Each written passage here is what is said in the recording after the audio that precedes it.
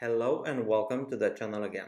Ever since PenVenture started carrying writing instruments made from celluloid, I wanted to make a video on this topic and share with you my knowledge and also the big do's and don'ts when it comes to owning a writing instrument made from celluloid.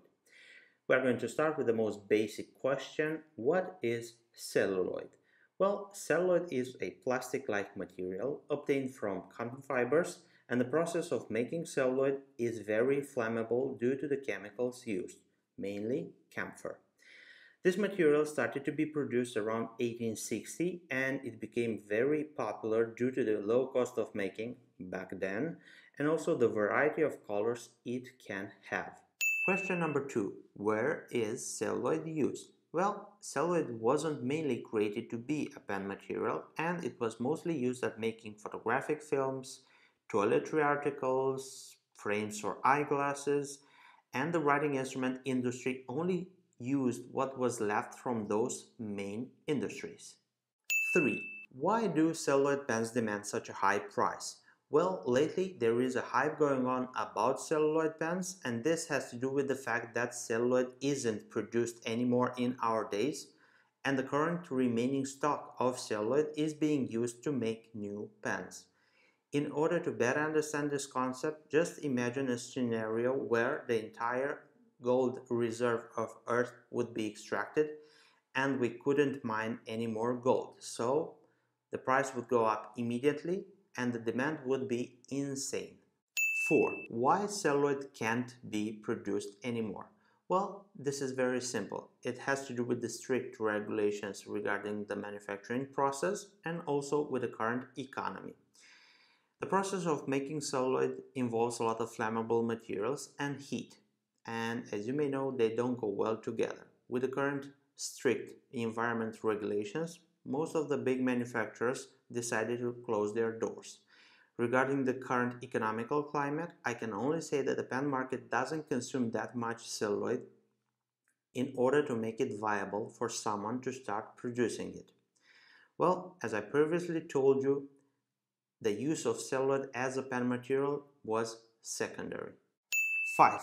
Is there still anyone producing celluloid in our days? Yes, as far as I know, Montegrappa is the only company who is still producing the celluloid used on their own pens.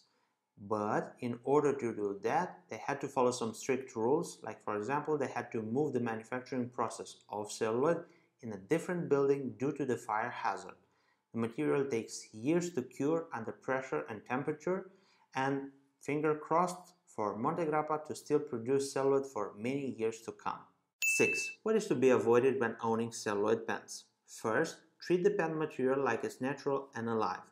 Celluloid is known to behave according to the environment around it. Avoid direct sunlight and heat. These two alone may cause your pen to warp, crack, melt, and in the most severe cases, even catching fire. Secondly, store your celluloid pens in open cases.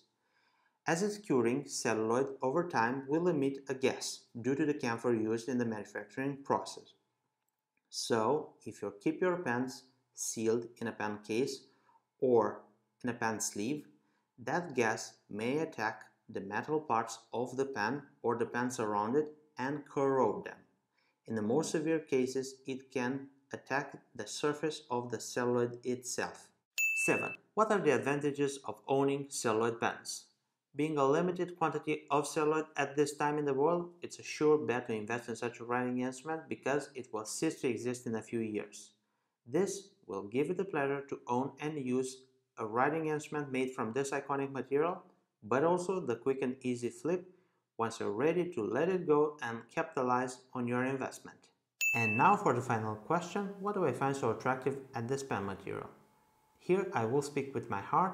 I love this pen material the most. It has a very interesting way of portraying a color. It has depth like no other material has, and the pattern of the colors is complex and is changing with the overall shape of the pen and the way the material was cut, horizontally, vertically, or diagonally.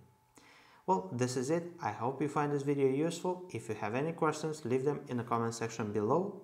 If you're interested in owning a celluloid pen, I will leave you a link for the PenVenture website. You can go there and check our inventory.